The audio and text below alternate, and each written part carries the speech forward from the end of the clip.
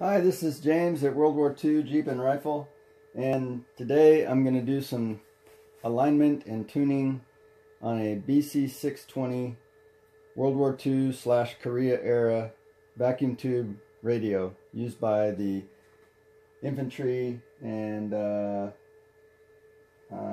usually mounted in a Jeep.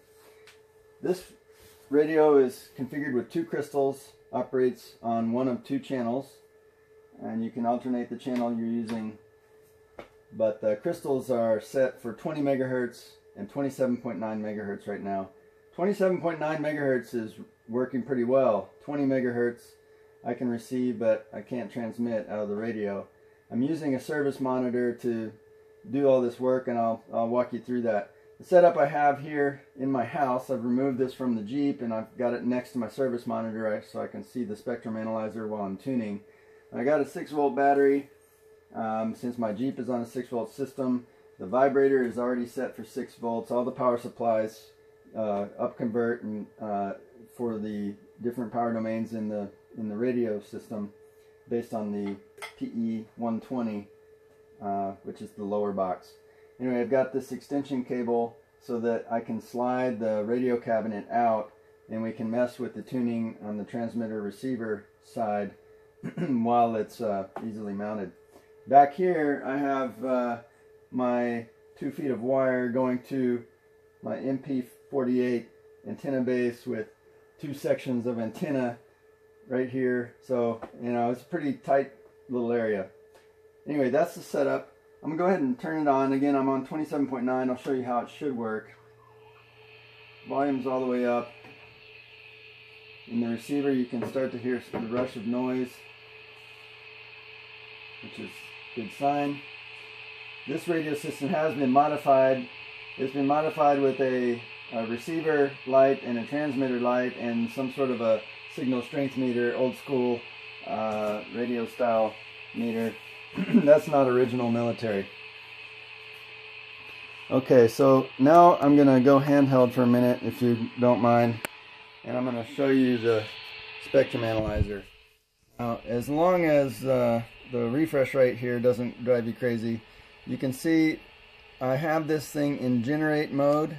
I'm generating at 27.9 megahertz. That's where I programmed it, and I'm also modulating with FM tone of 1000 hertz, something that we can easily hear through the handset.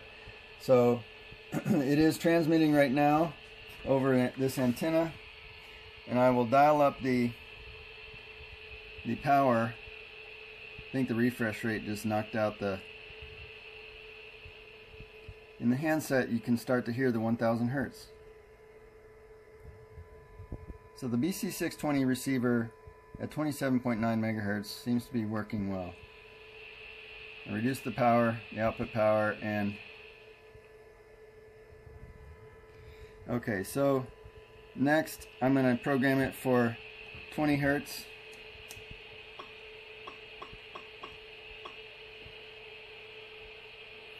Okay, 20 hertz. I'm going to switch the BC-620 over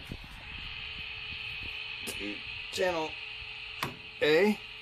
I know that crystal is the 20 megahertz channel. Now I'll turn up the output power on the signal generator. Okay, so at 20 hertz, I've got to get it at max. Not quite as much sensitivity in the BC-620 receiver at 20 hertz. So some tuning required. Sounds like on both the, well, I know the transmitter, but the receiver as well. Okay, so let me take it out of generate, and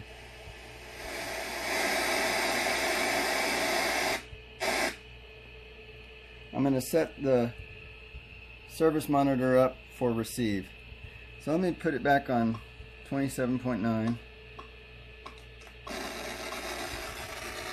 I think I got that right.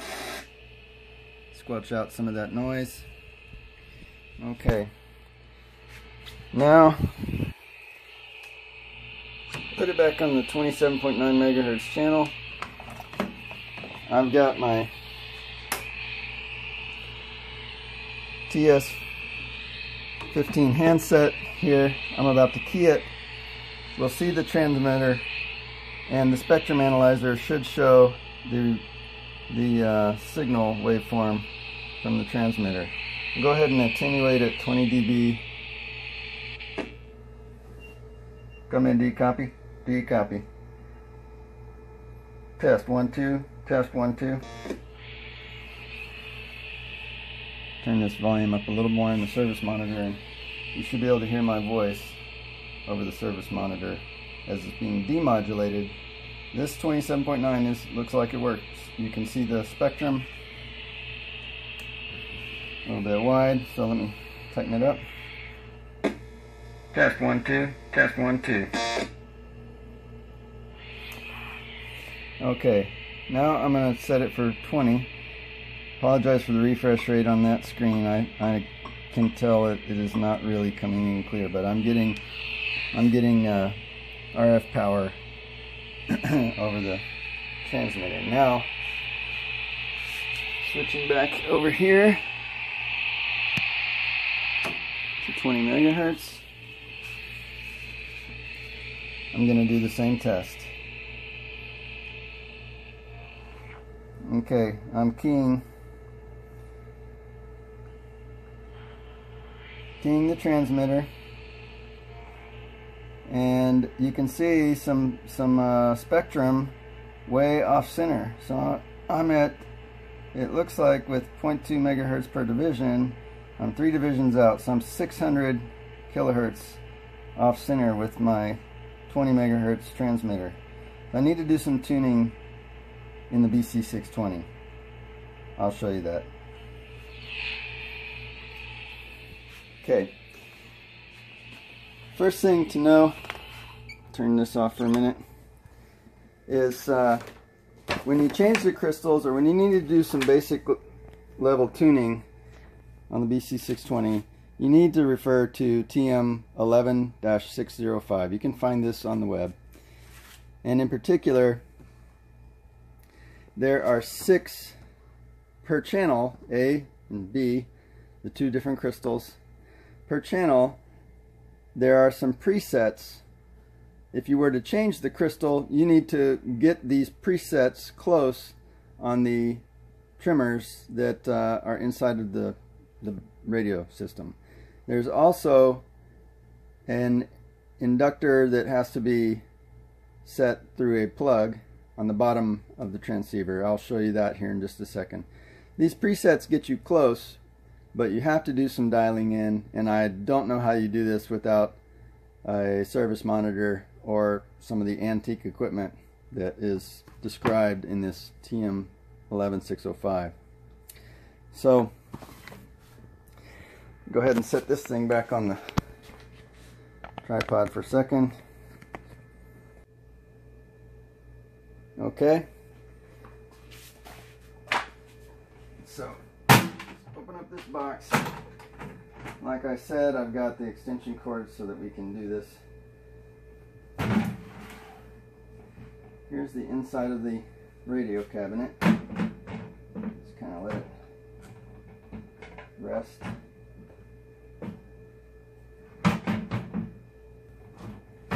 Okay, when you pull the radio cabinet out of the housing, you disconnect the antenna. So I'm going to just use an alligator clip here and reconnect my antenna.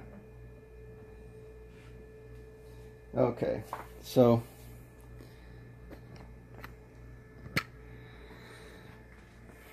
as I said, there's some trimmer settings that you have to make, and as described again in TM11-605, page 55, there's a table for the approximate trimmer settings that go with each range of crystals, 0 through 19, anyways, in 20 megahertz segments. So channel B is my 27.9. I'm going to leave that one alone. Channel A is the troublesome channel. You can see here is the A1, A2 for the transmitter, buffer grid, mixer grid, PA grid, power amplifier plate. So all of these settings, these 6 settings, can be made according to the crystal you have, and we'll use the service monitor to fine-tune, because you can only kind of get approximate. And look at these numbers here. For example, on the top row, 1.5 for A5, and if you find A5 right here, the resolution of the marks on that trimmer are not that good. So I can tell you that if you don't get it right on, it does not work. So next thing to note, and I need to turn over this box to show you, is L1. Depending on the crystals that you're going to use, you have to set yet another item. Okay, in looking at the bottom of the BC-620 transceiver cabinet, underside, on the right hand of this table on page 55, you can see positions of pin L1. For channels 0 through 19, the position needs to be 8. For channels 75 through 80, the position needs to be 1. And here is what it's referring to. You can tell this is channel B, and this wire over here, although I don't have the camera showing, that's channel A. So channel A is a crystal number 0 for 20 megahertz in slot 8, position 8, which is correct. It's just a pin, so if you wanted to change your frequency, you pull the pin out, you move it to the appropriate hole in this configurable component. So that is how you do the presetting. Fine-tuning is next. Let me turn this thing back over, and then we'll get to the fine-tuning part. Okay, so on the 20 megahertz channel, we know that the transmitter is off, and the transmitter oscillator is A2, and the A2 for 20 megahertz should be around the 2 graduation mark. I mean, generally it is, but I'm going to have to dial this while I'm keying the transmitter on the handset. So I'm going to key the transmitter. I can see that I'm off on the spectrum analyzer, and I will try to dial it in here. And while I'm doing this, why don't you watch the spectrum analyzer? Okay, there you go. So transmitter, you can see that I'm off frequency. I'm dialing it in. And there we go. I'm on frequency now. Okay, now I'm able to talk, and we're demodulating successfully in the service monitor. Over and out. Okay, so it was just one modification of the setting here, and I mean, visually you can't tell any difference. It still looks like it's pointing to the 2 graduation mark on the A2, which is the preset trimmer setting, but it had to be ever so slightly moved from there. And some of the other adjustments on the trimmer settings can also be optimized for the frequency and the specific crystal you have, given its individual tolerances. Alright, so there you go. We just tuned in our 20 megahertz transceiver on this World War II BC-620 Jeep radio. Thanks for watching. Hope you guys had fun. Subscribe and we'll show you more. See you next time.